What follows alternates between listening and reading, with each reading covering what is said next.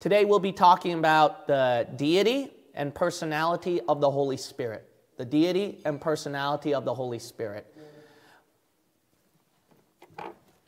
This is a study from pneumatology.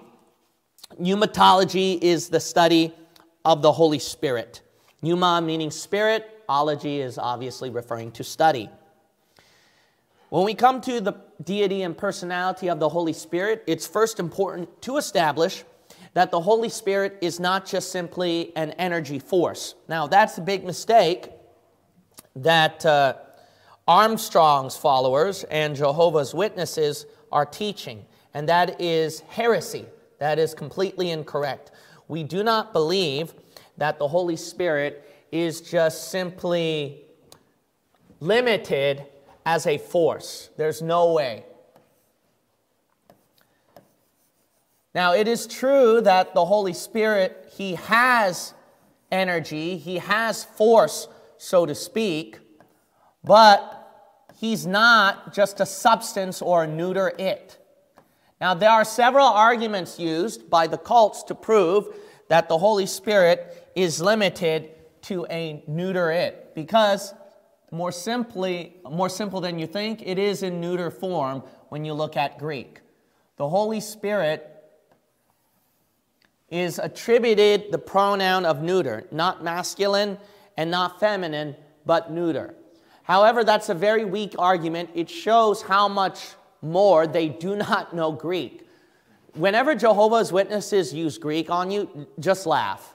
And the reason why is, the more they try to use Greek on you, the less they know about Greek. I mean, there are several examples, like they'll talk about Sheol and Hades and other stuff in the Greek. I mean, their translation of John 1 is super sloppy in Greek when they talk about, in the beginning was the Word was with God, and the Word was God. But they say was a God. Their translation and understanding of Greek is very sloppy. In this case, it is definitely sloppy, because just because a Greek neuter pronoun is used for the Holy Spirit does not mean the Holy Spirit is neuter, because you can find many examples in the Bible where neuter is attributed to people. For example, child in Greek is in neuter form. It's in teknon. So that's one example, child. Another easy example is, if you live in the Bay Area, you do know that feminine pronouns can be attributed to things. That don't make it a woman, all right?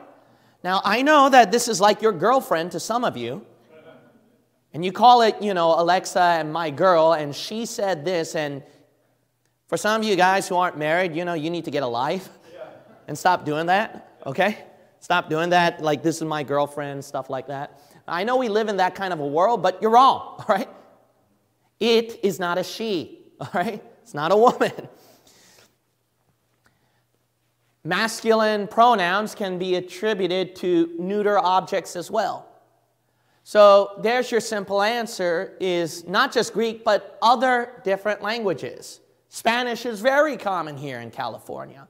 And you do know that feminine and masculine pronouns can be attributed to objects. And you do know, for example, in the Greek language, neuter pronouns can be attributed to people. So that's a simple argument against the Greek rendition of spirit in neuter form. Now we're going to talk about evidences and proofs that the Holy Spirit is a person and is God Himself. What I would like to start out is to prove the deity of the Holy Spirit, the deity of the Holy Spirit. Now, you can find several videos on that from our channel, so you'll find them easily.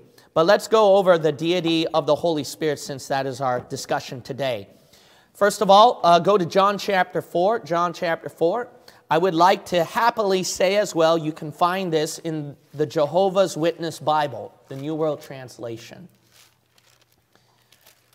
So, if the Jehovah's Witnesses have a New World Translation, pull up these specific verses. And these specific verses will prove that the Holy Spirit is God. Actually, believe it or not, from what I researched, but I could be wrong, is that there are more proof texts in the Jehovah's Witness Bible proving that the Holy Spirit is Jehovah God more than Jesus is Jehovah God. That's amazing. So let's start out with John chapter 4, and we'll look at verse 24. So that's the first proof text, is John chapter 4, verse 24. We believe that God, Jehovah, is a Trinity. He's not limited to one person. The Trinity has three persons, and that's the Father, the Son, and the Holy Spirit. We're going to see how the Holy Spirit, through 5 strong proof texts, that He is Jehovah God Himself. So John chapter 4, verse 24, very self-explanatory. God is a what? Spirit. And they that worship Him must worship Him in spirit and in truth. Jehovah God, His very own being, is spiritual. Is spirit. Spirit. So think about it. When the Bible says Holy Spirit, do you think that's just an energy, neuter force? Or referring to God's very own being? His own person, the Holy Spirit. Another one is 1 Corinthians chapter 3. 1 Corinthians chapter 3. All of these can be found in the Jehovah Witness Bible. As a matter of fact, I would even dare say that the Jehovah's Witnesses, in their own Bible, will say Jehovah is the Spirit. That plainly, not just the Spirit being God. 1 Corinthians chapter 3. All right. Oh, excuse me. That was a wrong passage. It's 1 Corinthians. Oh, my goodness. I had it written down, but I didn't. I'll look that up later, okay? So I apologize for that. I'll look that up later. But the other one is go to Acts chapter 5. Acts chapter 5.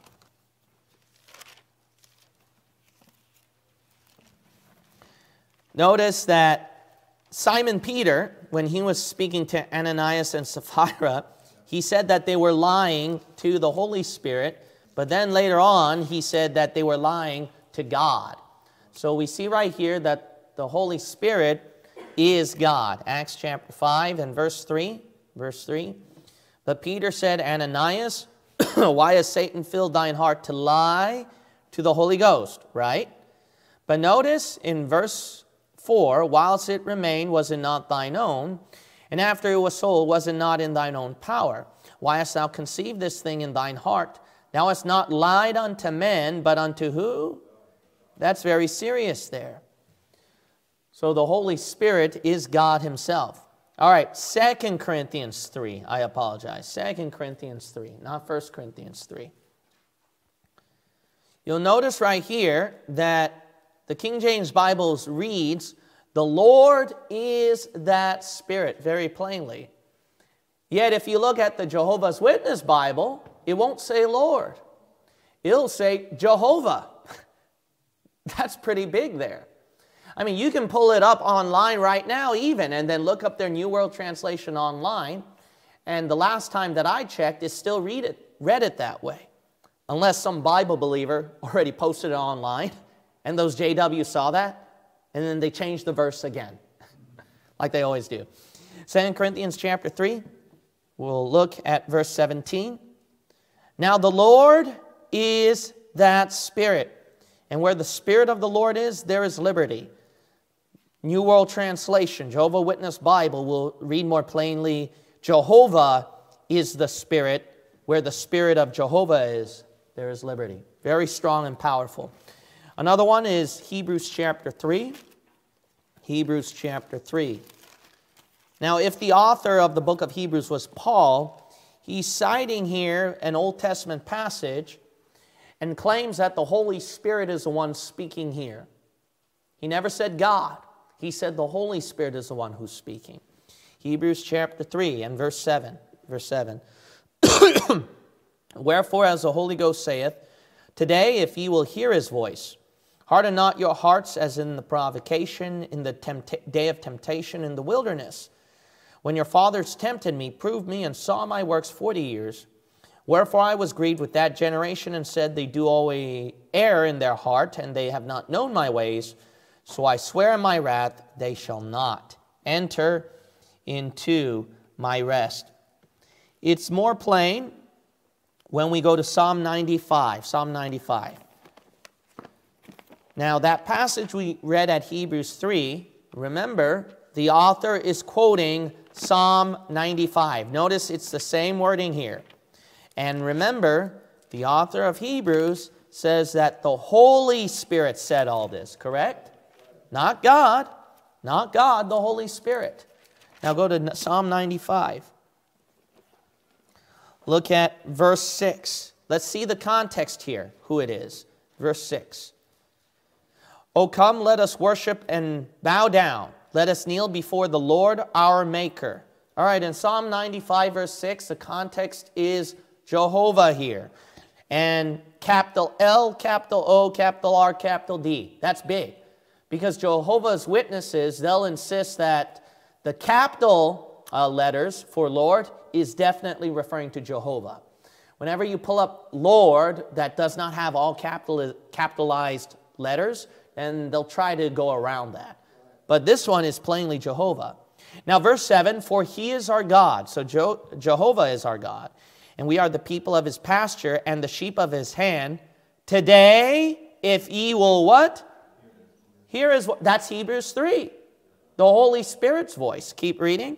Harden not your heart as in the provocation and as in the day of temptation in the wilderness when your fathers tempted me, proved me, and saw my work. 40 years long was I grieved with this generation and said, it is a people that do err in their heart, and they have not known my ways, unto whom I swear in my wrath, that they should not enter into my rest. Did that match Hebrews 3? Otherwise, I don't know what the author of Hebrews was quoting from. So there's no doubt about it. We saw in Hebrews chapter 3 and Psalm 95 that the Holy Spirit is capital L, capital O, capital R, capital D. Jehovah God. Another passage you want to turn to is Acts chapter 28. Acts chapter 28.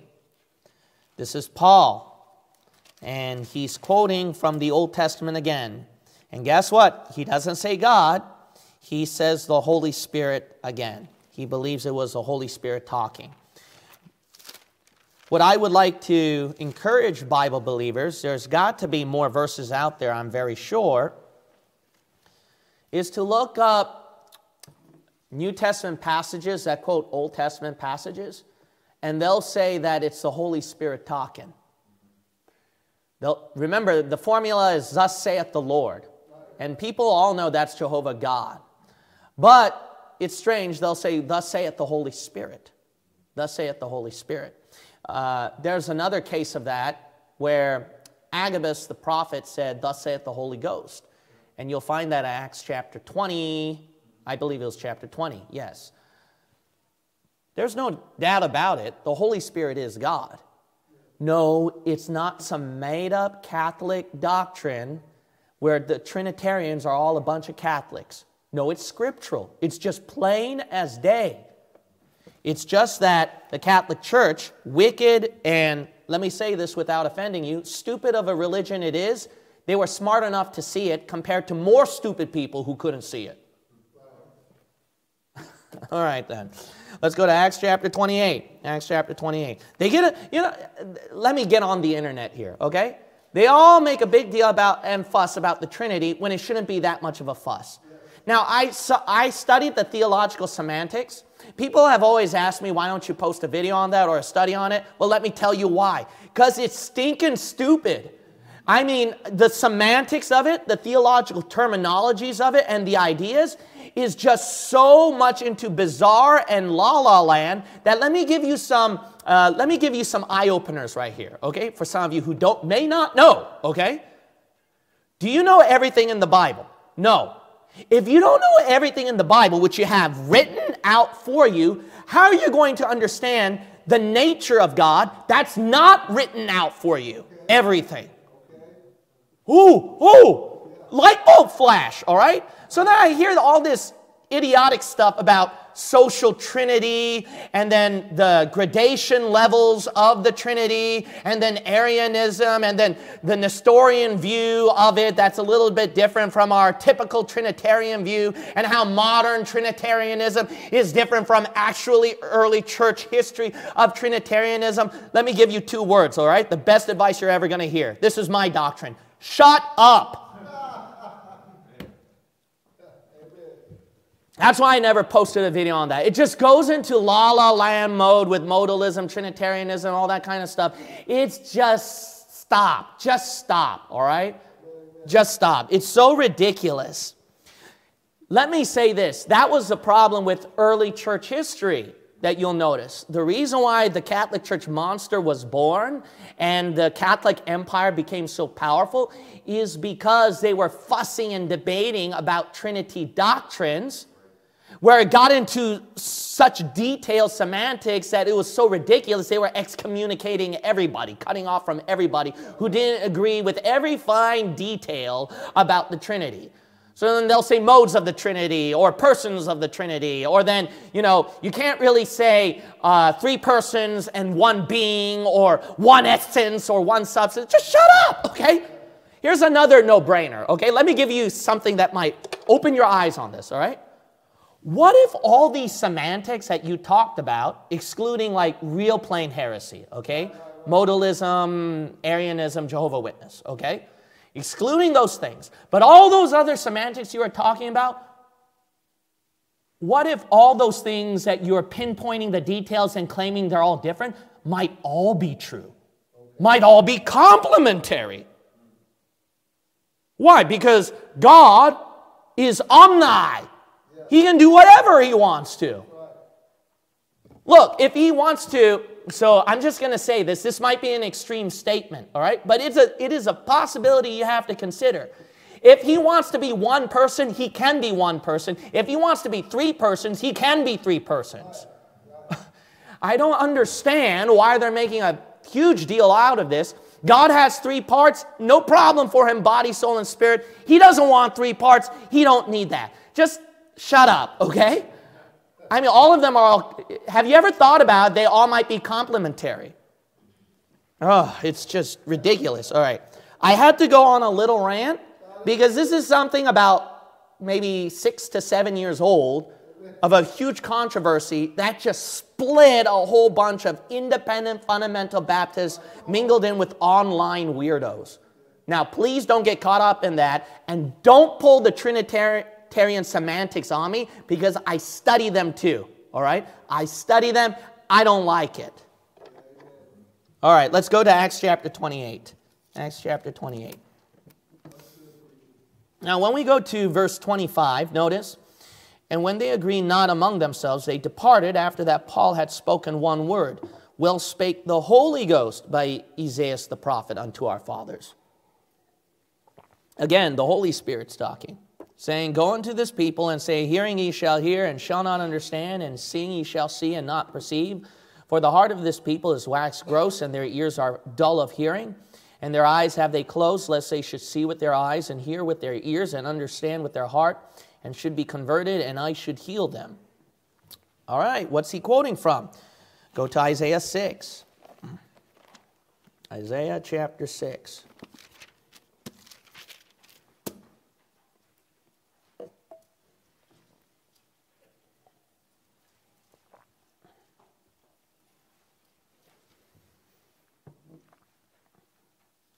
Isaiah is speaking here, and notice he doesn't say the Holy Spirit. He's referring to Jehovah God.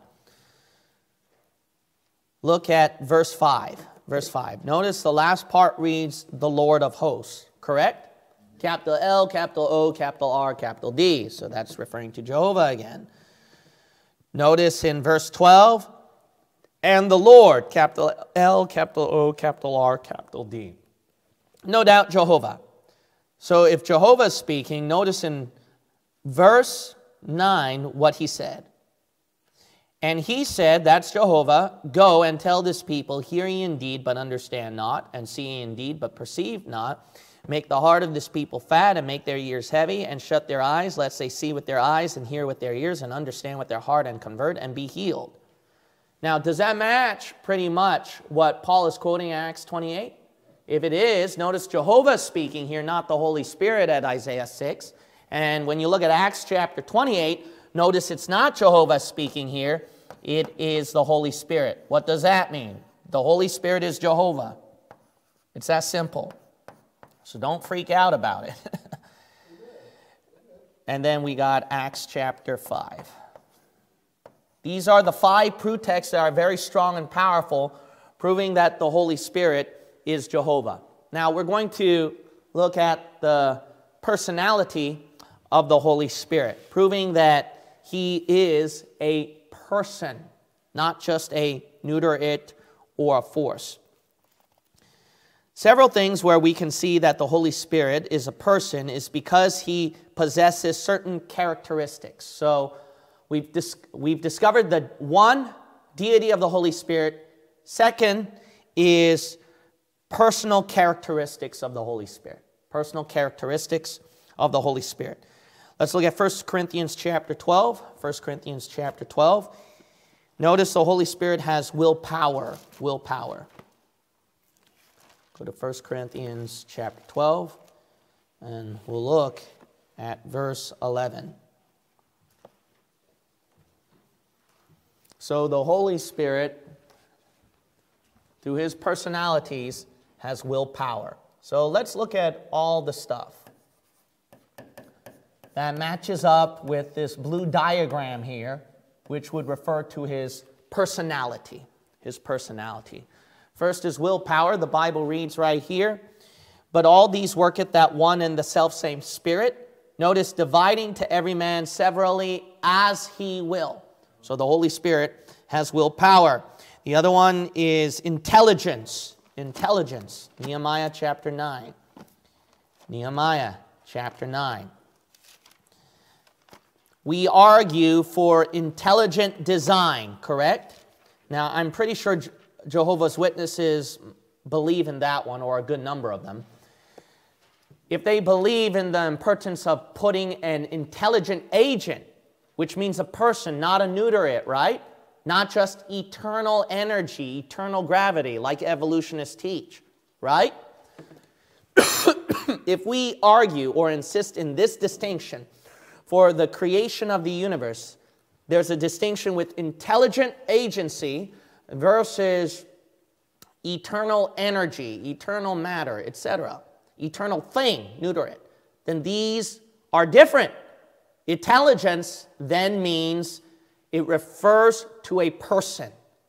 We insist that. That way we don't join the evolutionists in thinking that intelligence has to equate to neuter it. Nehemiah chapter 9 and verse 20, the Bible says, Thou gavest also thy good spirit. But notice, thy good spirit to instruct them. And withheldest not thy manna from their mouth, and gavest them water for their thirst. So God's Spirit taught them, teaches them.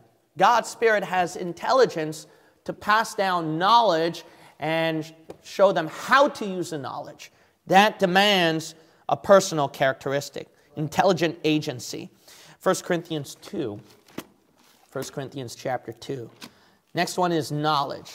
The next one is knowledge. There's absolutely no doubt that the Holy Spirit is God. Hands down, the Holy Spirit is God. There's no doubt about it. 1 Corinthians chapter 2, and then we'll look at verses 10 through 12. 10 through 12. In reference to knowledge. 1 Corinthians chapter 2, verse 10 through 12, the Bible says, But God hath revealed them unto us by his Spirit. For the Spirit searcheth all things, yea, the deep things of God.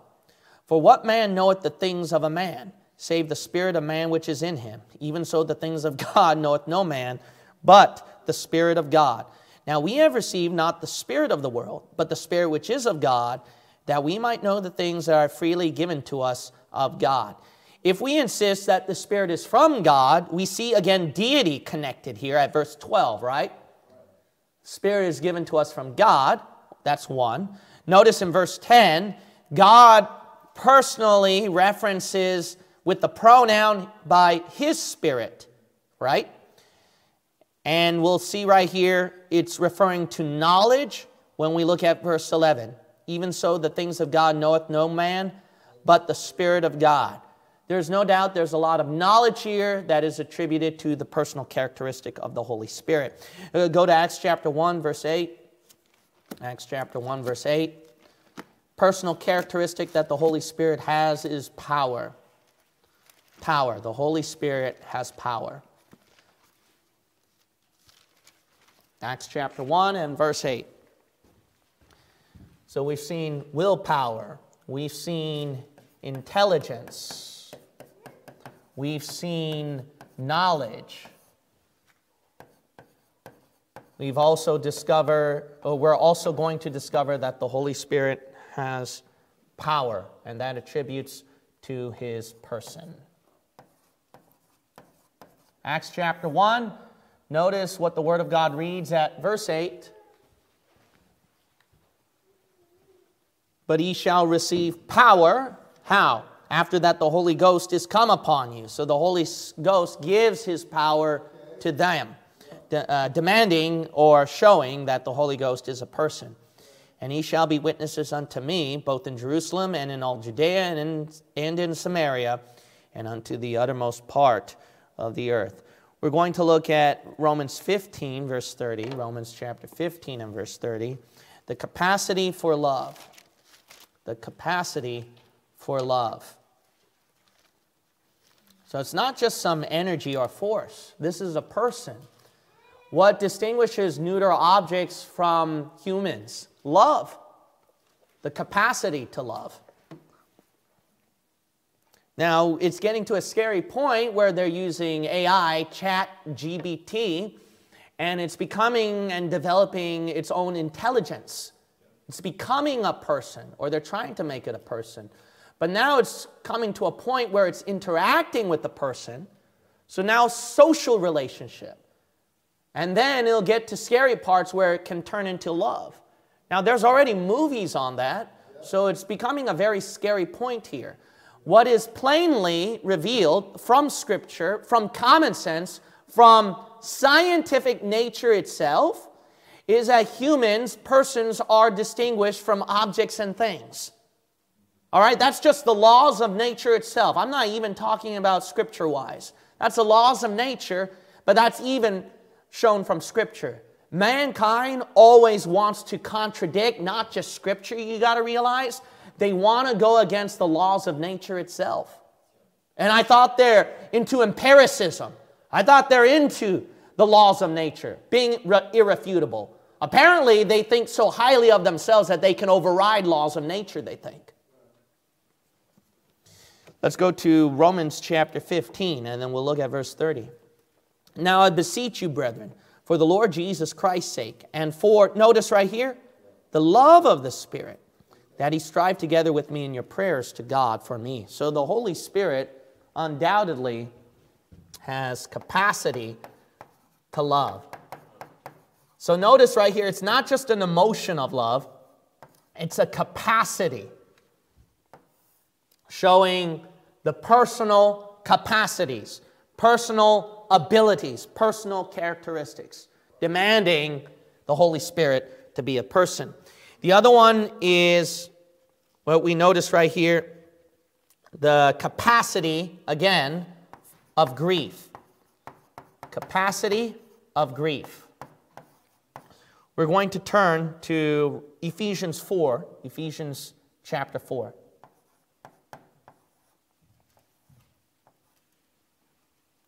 The capacity of grief. Look at verse 30, Ephesians chapter 4, verse 30, a very common verse that should be memorized. It's also a great verse for eternal security. The Word of God reads, and grieve not the Holy Spirit of God. So notice right here, you can grieve the Holy Spirit. We're going to now discover the emotions of the Holy Spirit. The emotions of the Holy Spirit. That's the next part. And I want you to go to Isaiah chapter 63. Isaiah chapter 63. The Holy Spirit has emotions because personally, he can be grieved himself, not just a capacity. Now, it's important to show not just the capacity of grief, but actual grief itself, because when we get into one day where neuter objects will develop abilities to have intelligence, develop abilities to have so-called emotions, philosophers and techno guys and scientists are all going to be debating if those emotions are genuine or artificial. That's what's going to come down into. A lot of people don't understand that. We're going to hit that nowadays. Even that Satanist, Yuval Noah Harari, he mentioned here that the ones who might have a really good job in the future as the world falls into dystopia are philosophers.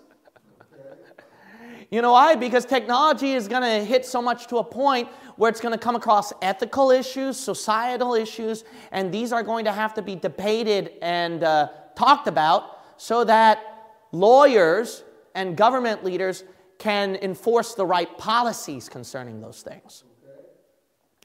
Funny, he said that philosophers will get a good job. You know who really get into philosophy? Theologians. So I have a question right here, all right? Now, I'm not into theology or philosophy. They got their own problems.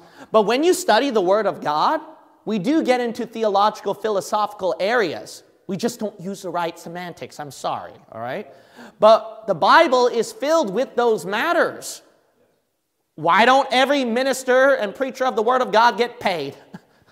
Isn't it funny? It's going to be ironic. Then it makes you wonder during the tribulation. Here are the bad philosophers. They're not really philosophers. They're like what they call fake news or madhouse scientists or medical doctors who aren't really mainstream medical doctors. Aren't they already doing that right now? So they're going to be doing that with the preachers, the ministers of the Word of God one day. And philosophers who might have esteemed positions in the future tribulation, they might be known as the prophets or the real philosophers. Yuval Noah Harari is known to be a prophet to a lot of people because he foretells the future from a historian perspective. So it makes you wonder about the false prophet that's going to be really recognized by everybody versus the actual prophets of God who prophesy from the Word of God. They'll be called false prophets. Well, anyway, I'm just throwing in a whole bunch of stuff. I don't know where that came from, okay? Isaiah chapter 63 and verse 10. My words, okay? I know that a lot of this stuff may sound like rantings, but you're going to come across that one day online. You're going to come across that one day in the future, so mark my words. Don't forget. Don't forget what the pastor told you. It might come in handy one day. It might be something that you might go, oh man, pastor mentioned this a long time ago. Go to Isaiah chapter 63 and verse 10. The Bible says, But they rebelled, and notice right here, vexed his Holy Spirit. Therefore he was turned to be their enemy, and he fought against them. Notice that he was personally grieved that he turned against them. That shows that the Holy Spirit is not just energy or neuter it. He is a person. Go to Hebrews chapter 10. Hebrews chapter 10. The Holy Spirit can be insulted. The Holy Spirit can be insulted. Go to Hebrews chapter 10 and verse 29. Hebrews chapter 10, verse 29. You know what makes you a person? Okay, here's something for liberals to think about, who are trying to cross the boundary lines of neuter its and people and trying to merge those two things together. Here's one thing liberals cannot deny, is that what they take pride in is humanism, correct? So human empathy is a very big thing. So much to the point that it's communist, right? That's why communism is a very attractive philosophy. Now today they're going to deny communism because they see the fruits of it, but what they're teaching you is basically borderline or closet communism anyway, okay? Anyways, the point is that they prioritize, they believe, their worldview is human empathy. Human empathy here. If you've offended somebody, they like to call it hate speech, correct? They get personally offended. Why don't we not make a big deal out of it? No, to liberals, it is a very big deal to them because love is very important to them. Insults are very personal to them. They take that very personally. If they take it so personally, this should definitely prove that these attributes that you saw are very personal and demand the Holy Spirit to be a person. Now, you know what the problem with this liberal world is? They're afraid of offending people, but they're not afraid to offend God. They could care less that they insult Him every single day. All right, you want proof? Let me give you the easiest proof, all right? Do you know how much of a crime it is where you actually say the N-word compared to maybe stealing or injuring somebody? Now, that's very big, okay? Just using the N-word. Well, it shouldn't be a big deal, right? I mean, compared to bodily harm or bodily injury to somebody. Why is the N-word so much of a higher crime to liberals? Because it's personally insulting. It has a history, too, that they'll argue that can connect to violence, that can connect to injury, that can connect to a lot of horrible tragedies. I have this question. Why don't you do the same thing with God with certain words that you say?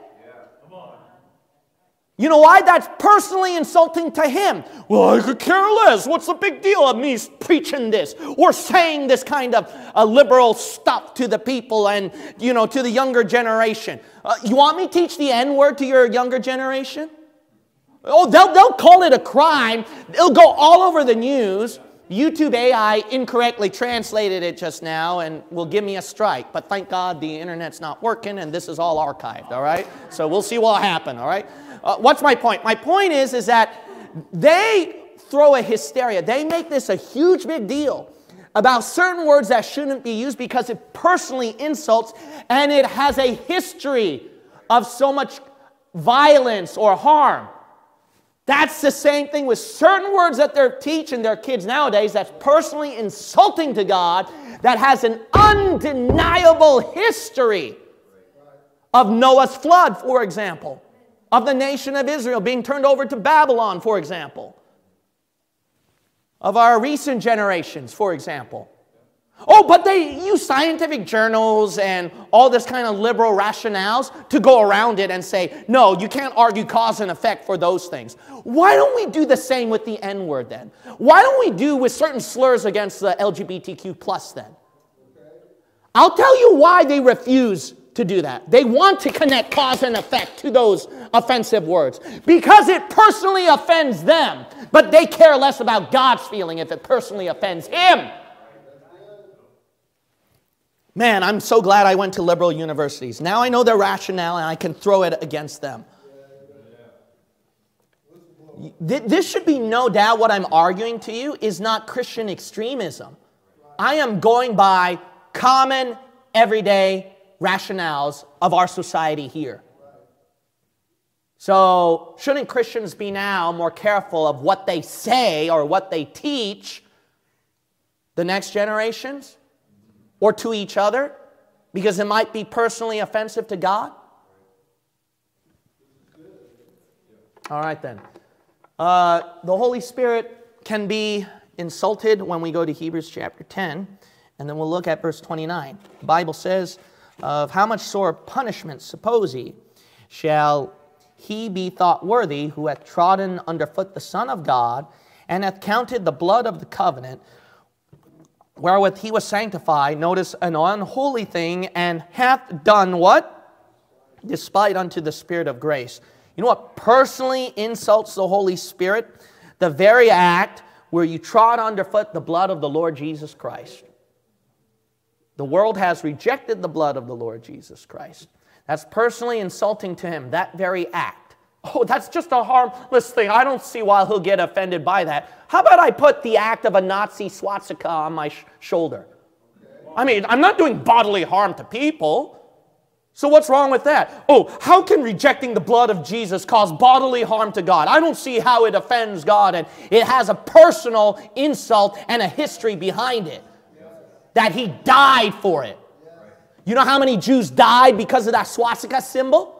Personally insulting, I think. Man, use these in your witnessing tactics next time on these liberal guys.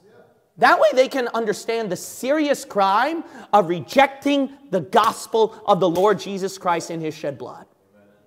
The very act of that. And also the kind of stuff that they teach their children, not just to each other, their children. If they decide to die and burn in hell, that's on them. But when they tell others, especially the younger generation and children, and damn their souls because of that, that's personally insulting and offensive to God. So use these tactics, these arguments on them. I would encourage you. That way they can open their eyes more on what we teach and preach is not Christian extremism. But they are very valid concerns that we get personally insulted by. But more so God gets insulted by. All right, the other one that we're going to look at is Acts chapter 5, verse 3. He can be lied to. The Holy Spirit can be lied to. So he has emotions. Acts chapter 5 and verse 3.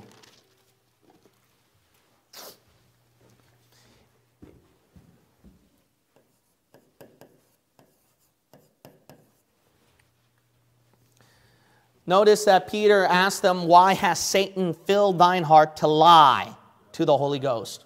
Now, the most serious one is blasphemy. Go to Matthew 12. Matthew chapter 12. Notice that the Holy Spirit can be blasphemed. Matthew chapter 12, verse 31 through 32. Chapter 12, verse 31 through 32.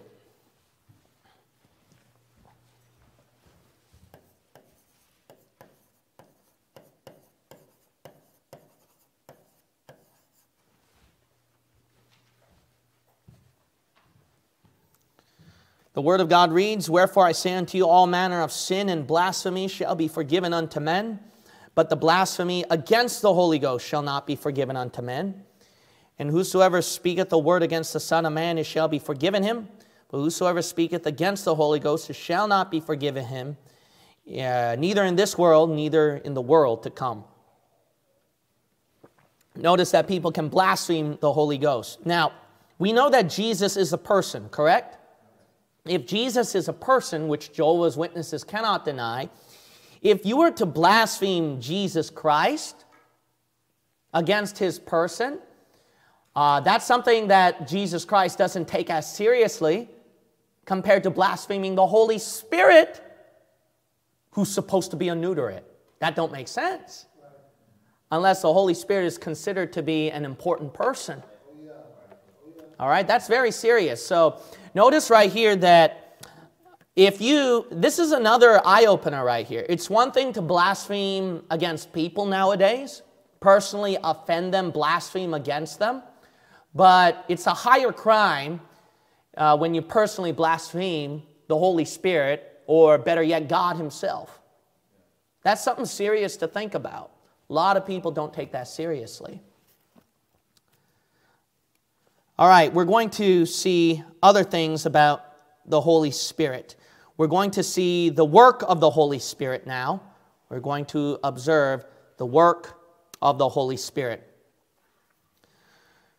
The Holy Spirit, he can speak. Go to Revelation chapter 2. Revelation chapter 2.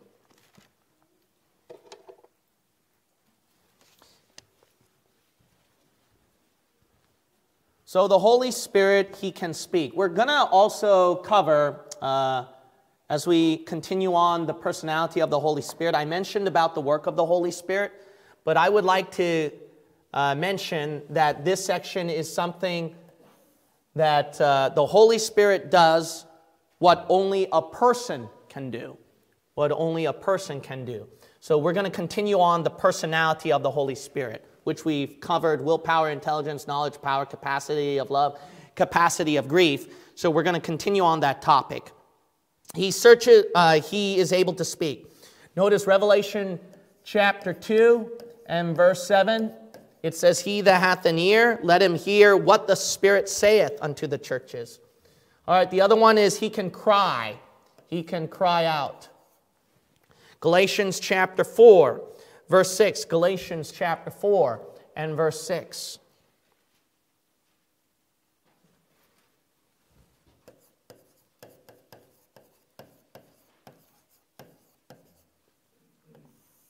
Notice that the Word of God reads here, "And because ye are sons, God hath sent forth the Spirit of His Son into your hearts, crying, Abba, Father." All right, go to Romans 8. Romans 8. The Holy Spirit also intercedes. The Holy Spirit also intercedes.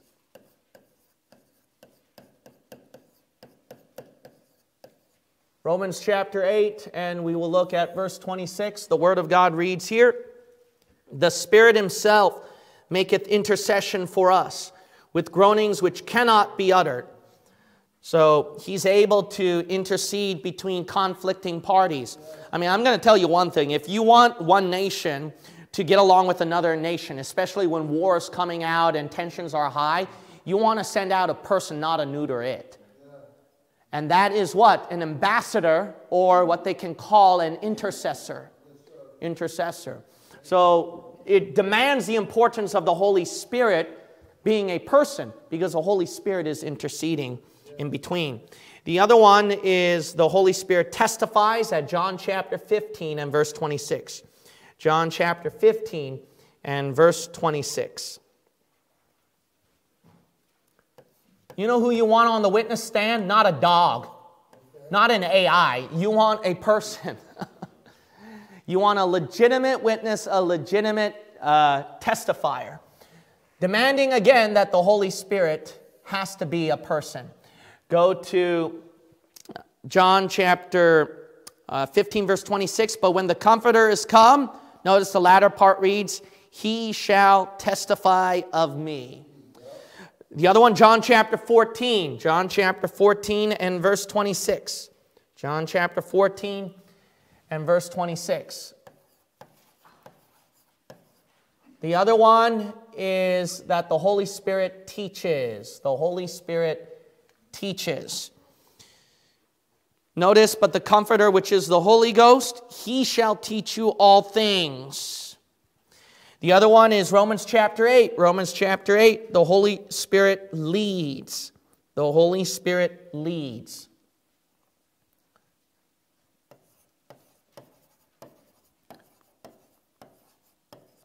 Notice again the personal attribute attributed to the Holy Spirit: "For as many as are led by the Spirit of God, they are the sons of God." If we constantly say about following God's will, we are led by God, we want to make sure God controls our lives, what are we saying? The Holy Spirit here is doing that. Demanding the Holy Spirit to be God and a person once more. The other one is Acts chapter 16. Acts chapter 16.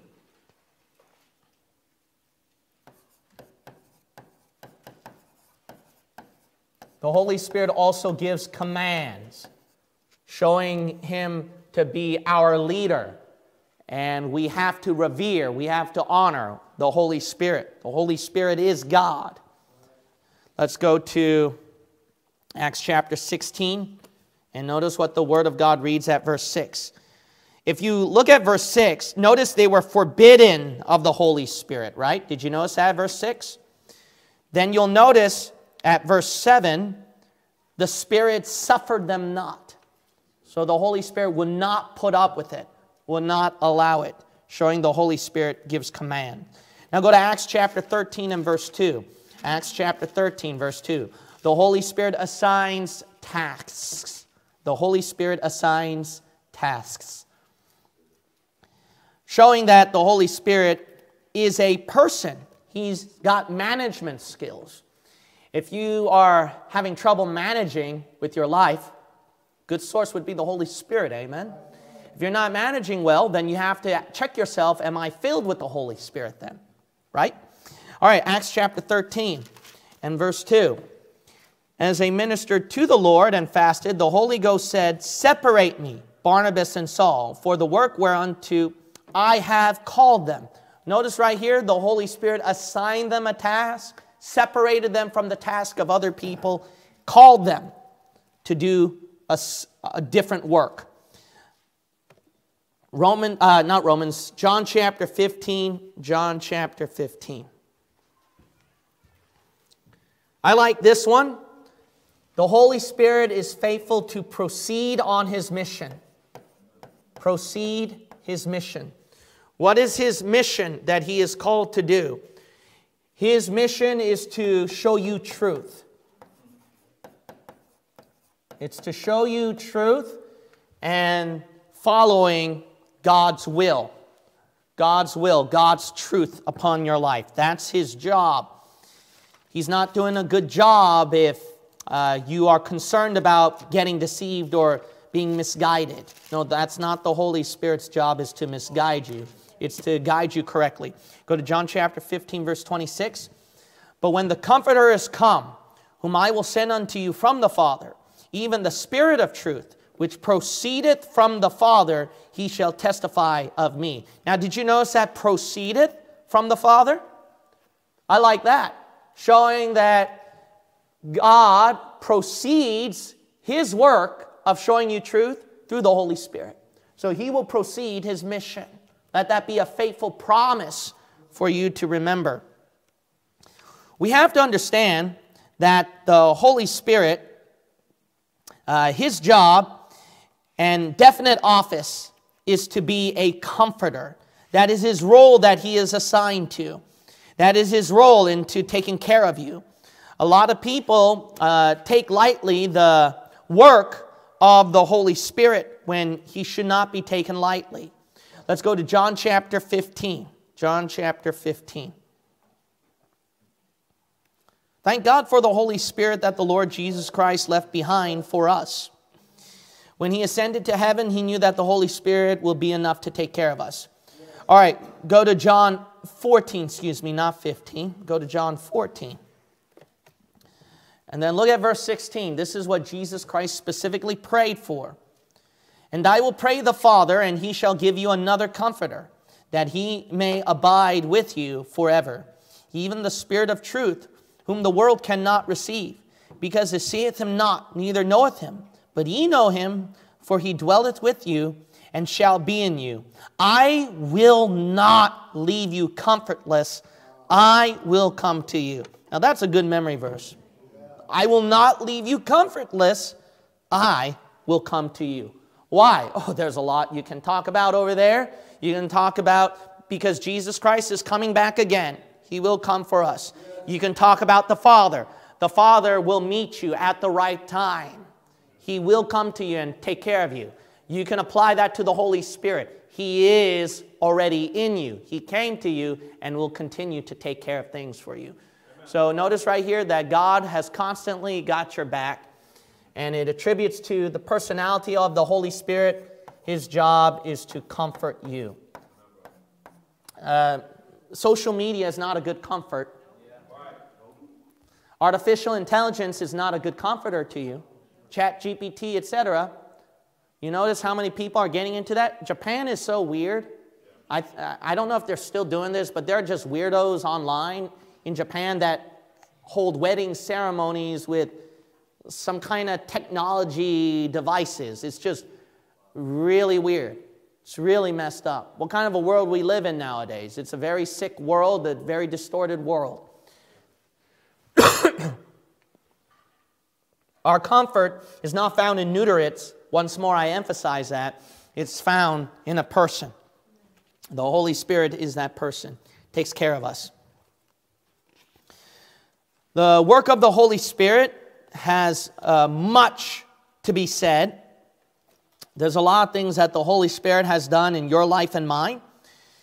Now, in this area, there's just so many works of the Holy Spirit that I cannot give to you. But what I would like to briefly say is, if you go to Alvin Douglas's book, God Answers to Man's Questions, he has here, to my knowledge, about 40 things of the work of the Holy Spirit in relation to the Christian believer. Now, that will help you a lot as you go through stressful things, fearful things, a lot of troubling things, because a lot of times we feel like God is very far away from us. But you have to realize the Holy Spirit's always been inside us all that time. It's just that we haven't been yielding to the Holy Spirit, praying to God and the Holy Spirit, letting the Holy Spirit do His work in us. So I think what we need to do is finally allow the Holy Spirit to work in us, and then we can feel like God is close to us this time, not very far away. Now, there are many things here on the works of the Holy Spirit. I'm just going to give you a few, and I'm going to say it very briefly for time's sake here. But I would recommend people to look it up. What He does in relation to the believer, for one, He assures the believer of sonship and makes him son-like. That's Romans chapter 8, verse 16 through 17, and Galatians chapter 4, verse 6. So I'm not going to repeat. I'm just going to read through it once. Sorry. He seals the believer as a pledge or earnest of future glory. 2 Corinthians 1:22, Ephesians 1:13 through 14. He fills the believer with Himself, giving a victorious life. Acts chapter 1, verse 4 through 8, Ephesians chapter 5, verse 18. He sanctifies the believer, that's 4, sets him apart unto holiness. 2 Thessalonians 2:13, 1 Peter 1:2. 5, He abides continuously with the believer. John chapter 14, verse 16. 6, He takes the word of God and teaches the believer. John chapter 14, verse 26, 1 Corinthians 2:13. 7, He brings to remembrance the things that we have faithfully learned. John chapter 14, verse 26. 8, He testifies to us regarding the Savior. He constantly reveals Christ. John chapter 15, verse 26. 9, He guides the believer into all truth. John chapter 16, verse 13. 10, He takes our bodies and glorifies Christ in and through them. John chapter 16, verse 14. 11, He takes the things of Christ, spiritual things, and reveals them to us. John chapter 16, verse 14. 12, He gives us power to obey God in the time of weakness and strengthen us. Ezekiel chapter 36, verse 27. 13, He gives the believer power to obey the truth, irrespective of cost. 1 Peter chapter 1, verse 22. 14, He gives the believer freedom from the law of sin and death. Romans chapter 8, verse 2. 15, He takes the weak believer and fulfills the law of righteousness in him. Romans chapter 8, verse 3 through 4. Number 16, He gives the believer power to please God by granting victory over the flesh. Romans chapter 8. 17, He will quicken this mortal body of ours. Romans chapter 8, verse 11. 18, He gives power to mortify the deeds of the body. Romans chapter 8, verse 13. 19, He directs the believer in his prayer life to pray in the will of God. Romans chapter 8, verse 26 through 27. 19, He gives the believer victory over the terrible desires of the flesh. Galatians 5, 16 through 17. 21, He leads the believer out from under the law to liberty in Christ. Galatians chapter 5, verse 18. 22, He is the one that causes us to bear the fruit of the Spirit in Galatians 5, 22 through 23. 23, He gives us a holy walk as we are led by the Holy Spirit. Galatians 5:25. 24, He assists us in putting away the things that displease our Father God. Ephesians 4:30 through 32. 25, He puts Satan to flight by lifting up a standard against him. James chapter 4, verse 7. Isaiah chapter 59, verse 19. Let me skip down over here.